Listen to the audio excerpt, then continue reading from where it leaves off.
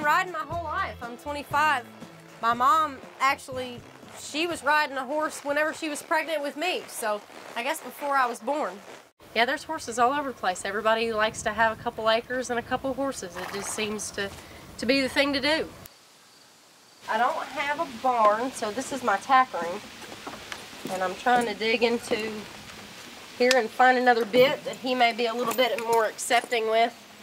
When I first start a horse, the first thing that I do is I let them know first and foremost that I'm not going to hurt them, and second, that I'm not a welcome mat. They're not allowed to walk on me, and I have my personal space. Once that's over with, you can let them know, okay, I'm going to introduce the saddle pad, I'm going to introduce the saddle. Right now, I'm just trying to get him exposed to the rope. Just let him feel it on his body, let him know that I can move it around, and as silly as it looks, and as silly as he acts, I just need to offer him the same consistency with it.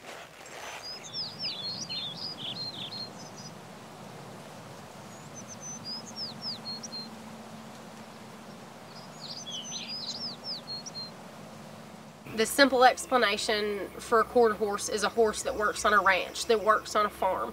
You use this horse for daily work on the farm and at the ranch. They get you from point A to point B.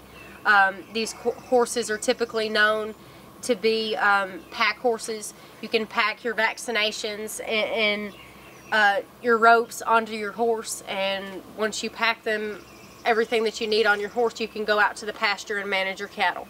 I think the hardest part of training horses is just being consistent. Just every day. If it's 90 degrees out here,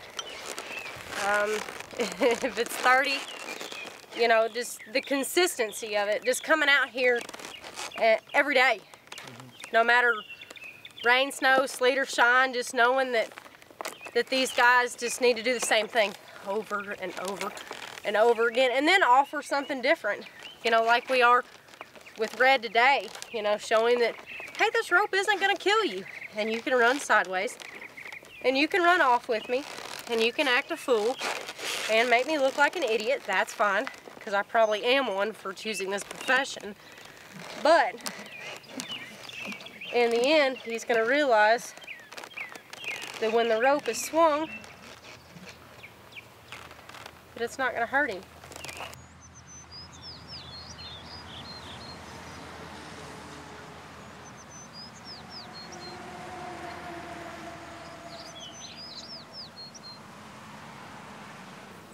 In the community, this property used to be known, not quite anymore, as the Port Royal Rodeo Arena.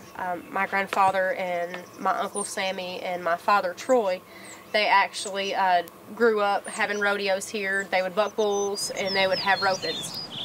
My father would throw us a pack of diapers and a 12-pack of beer into the back of the truck, and we'd go to the rodeo.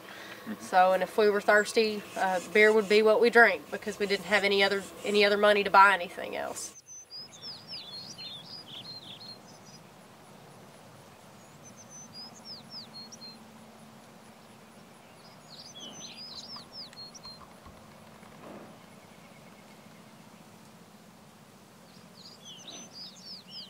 It's hard. You gotta love it to be out here and do it. This profession doesn't pay a lot when you weigh it out per hour. I probably could go to McDonald's and work the same amount of hours and make the same amount of money, but I love it.